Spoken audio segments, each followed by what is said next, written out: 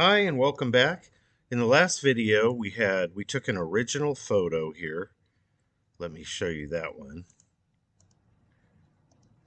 So this is the original photo, and what we wanted to do was preserve the model here and put her in a different background. We like the picture of the woman, but we want a better background for that. So basically what I did was I drew a pathway. I copied this original photo layer for up here and drew a path around her. So if you go to the Paths tab here, you can click on it and you can see there it is. That's the path that I drew. So if I turn off this one behind it, and there's a layer here with a black background underneath it. But that's the path I drew. And then I inverted it and deleted everything around her. And then with a paintbrush, you'll see there that I filled in some of those areas with black so it would blend in with my background, just like that. So now what we're going to do is we're going to take this edited picture that I made with the black background behind it, so it's all one black background. And we're going to export this out as a JPEG right now. So I'm going to go up to File, Export, Quick Export as JPEG. And I'm just going to save this JPEG onto my desktop, and I'm going to call it Image for Mask. Image for Mask. I'm going to save that onto the desktop. Click Save, and now I can close this. I don't need this anymore. Now that I've created my my path and and deleted the background behind her for the most part. So yeah, I'll go ahead and save it. All right, so here's my image for mask right here. Now again, to keep the dimensions the same size, the way I opened the original photo is I just opened it with Photoshop. So I'm going to do the same thing with my JPEG because it's going to be the same dimensions. So you right click on your mouse and then you just choose Open With. And we're going to choose Photoshop again.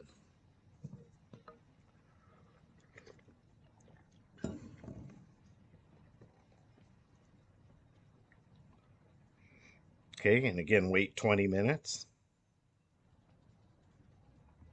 Got to keep the joke running, right? All right. So we're almost there. Once this pops up, then what we're going to do is we're going to create our mask, okay?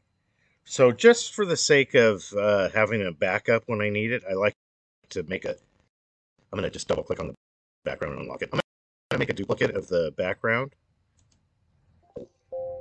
Oops. Just grab the layer and drag it to the plus sign on your layers window, and that'll make a duplicate. There it is. I can shut this one off. Just one that's untouched that I don't want to mess with. And on this copy now, what I'm going to do is call this, we'll just call it mask. Okay, and now, so to create the mask, basically what I'm going to need to do is paint her in basically all white. Okay, so the logic is this. When you create a mask, a layer mask, anything that's white is going to show up. Anything that's black is going to be filtered out. Okay, so that's how it works. It's just basically two systems here of color. All right, so first thing we're going to do is grab our hue saturation. So we're going to go up to Image, Adjustments, Hue Saturation. We're going to pull out the color of this image, okay, on this layer. And you could adjust the lightness a little bit, maybe. I don't know. I'm not going to mess with it too much. I'm going to try to bring out the lights here a little more. Well, that's fine, I guess. So we'll do that. The other thing you can do is sometimes it works is brightness contrast. So Image, Adjustment, Brightness Contrast. You can either increase or decrease the contrast, adjust the brightness or the darkness. Sometimes that helps bring out the whites, but you don't want to ruin all your detail as well. You want to keep some of the shadows in there too, so to speak.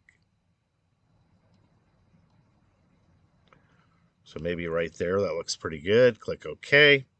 And now what we're going to do is paint white in the area that we want to preserve, right? So we're going to use the paintbrush. Oops, wrong one. Sorry. Where the pencil is, right? Grab our brush tool. Make sure white is your foreground color, which it is here. And we can just start filling this in. I'm going to bring up the size here with the bracket tool. And the idea here is to create the area that we're going to preserve using white. Okay.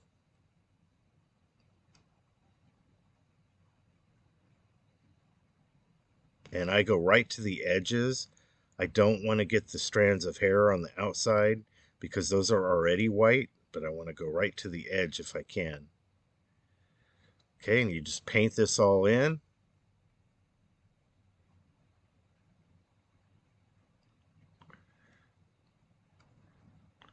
And we'll keep that darkened area there. I can get rid of it later.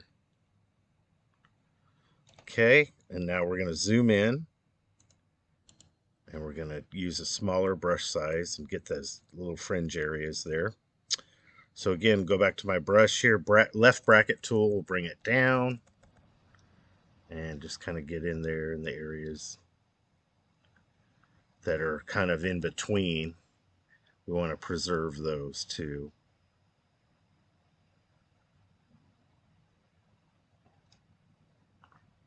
Okay. Let's go down a little bit more for right here. We'll get that. I think everything else will be okay. So the idea is to get all the mostly solid areas of varying value, but are for the most part pretty solid. Everything else I think I can preserve with brightness contrast in the end. Or close, darn near close enough, I guess. All right, so just keep working your way around. Just take, again, it's one of those things you want to take your time to get the edges.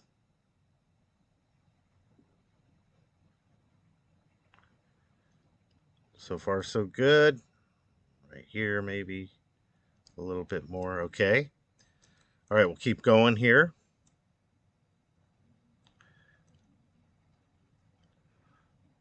And this is a little bit tedious, but it shouldn't take you too long once you get going. Again, the outside strands I'm going to leave because I want the black areas to disappear as much as possible, so it's less work I have to do later after I apply the mask. And we are, humans, that we like to follow the path of least resistance sometimes here.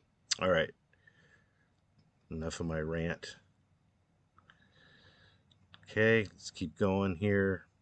Bump this up a little bit if you want. Kind of makes things go a little faster there in the end. Just be careful, on the edges that you're getting it as accurately as possible. And since the top of her head got cut off, we lucked out there. We don't have to go much further than that on that side. That looks pretty good. Now we're going to move over to this side here. And we're going to finish this.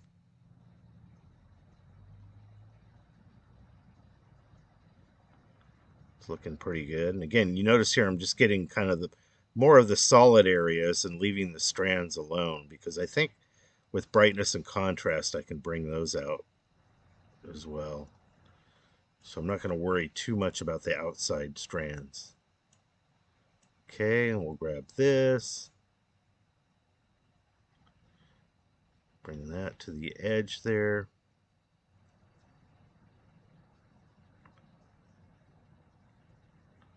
Then down here, and then we got to go over this way and finish up over here.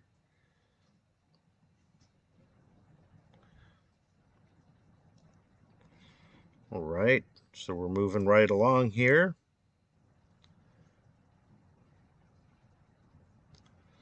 Let's grab this. Just the sweater area, maybe. That looks pretty good. Okay, let's zoom out and take a look at it. So Alt here, and then, so that's basically what your image should look like. It should just be a white an area filled in with white, and the background should be completely black. Okay. Now, the last thing I might do before I try to apply this is a brightness contrast. So I'm going to go over to Image, Adjustments, Brightness Contrast one more time, and try to adjust these levels. Notice here that I can bring up the brightness a little bit, bring the strands of hair out, or keep them low. I'm just going to bring it up slightly and see how that affects everything. Maybe there, that looks good. Click OK. And now we've got our mask image. So essentially what we're going to do now is we're going to create a clipping mask or a layer mask here. And then we're just going to move it to the layer that we want to apply it. Okay. So what I'm going to do is bring in a picture that I want to put in the background now. Now's a good time to do that. So let's go ahead and go File. Or better yet, let's just grab one. Yeah. So let's go into my folder and grab my background photo that I want to use. You should already have this figured out. If not, go grab a royalty copyright free photo. You can use a program such as pixabay.com.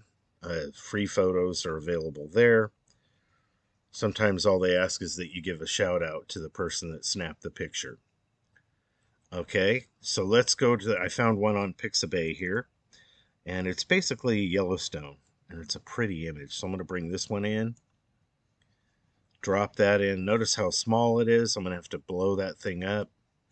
Hopefully I won't lose a lot of the resolution or most of the resolution.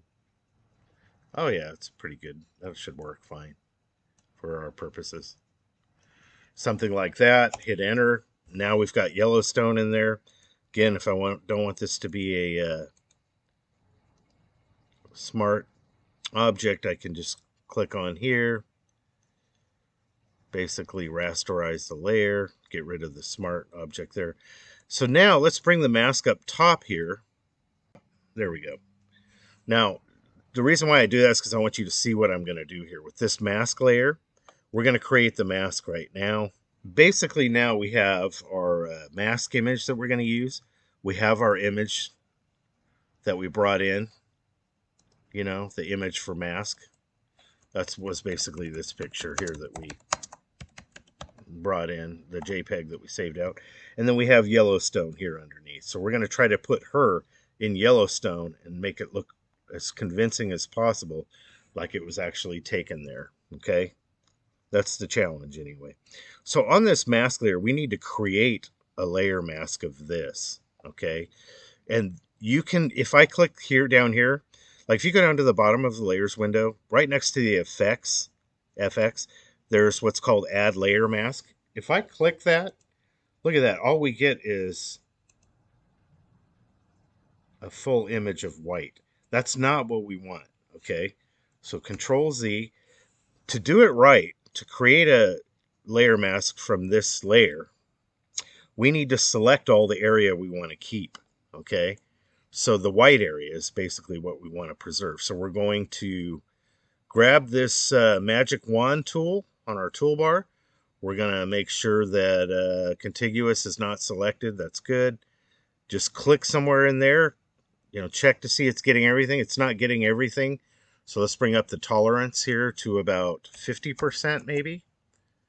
Again, click again. And now it looks like we're getting almost everything, but we didn't get this one again and some of these.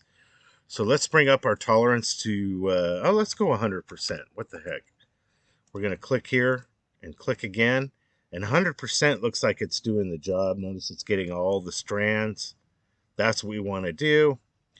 So now that we have all of our areas selected that we want to preserve, now we can click this Add Layer Mask button, on the bottom of our Layers window. Click that, and notice there a mask was created. Okay, so it's this part of the layer plus the mask we just created.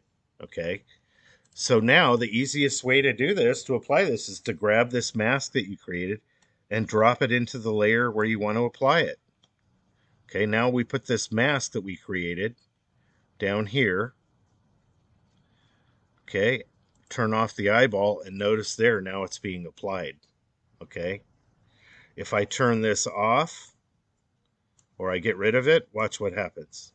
Now we've got the same old background, but when we apply the layer mask to this layer, just by dragging it in, now it's being applied to her, right? So that's kind of the basic process, how you do it. You get your image that you want to preserve with a black background, save it out as a JPEG, then reopen that JPEG in Photoshop and desaturate the area that you want to keep. Then what you do is you paint it over in white. Then you select that white area. Then you click Add Layer Mask or this Add Layer Mask button. Or you can do it up here under Layer where it says Layer. You can also add a layer mask. Let's see, where would we find that? Where it says Layer Mask there. So you can actually create a layer mask from that window too, but it's easier down here, I think. And then what you do once you create that mask on the layer that you painted, then you just grab it and drag it down to the layer where you want to apply it, and you're good to go. In the next video, I'm going to show you how to clean up some of these edges in here.